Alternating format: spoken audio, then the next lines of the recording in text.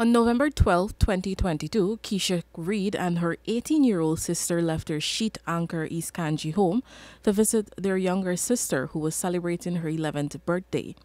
Little did they know that they would lose their home and all of their belongings that same day. Reid, during a telephone interview with the newsroom on Thursday, said it was later determined by the Ghana Fire Service that the fire was an act of arson. The siblings are now seeking help to rebuild their home. Well, currently, we rent in a house, but we have to move anytime soon because the house is for sale at the moment, and it's very gas, so we don't have anywhere to go because we can't rely on any relatives.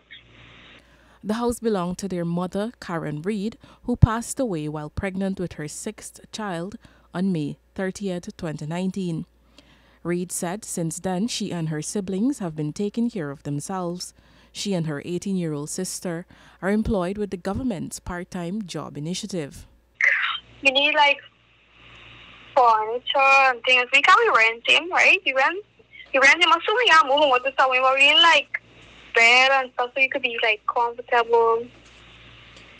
Meanwhile, Reid said she is unaware of who would set the house on fire and why. According to her, she and her siblings have no grievances with anyone.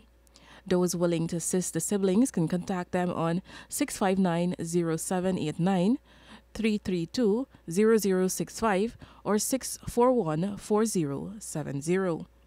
Reporting for the newsroom, I am Isanella Patoir.